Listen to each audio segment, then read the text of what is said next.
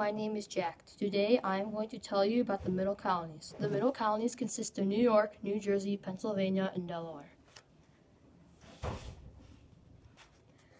The important people who were in the Middle Colonies were William Penn, who founded Pennsylvania in 1681, the Germans, the Quakers, and the Artistans.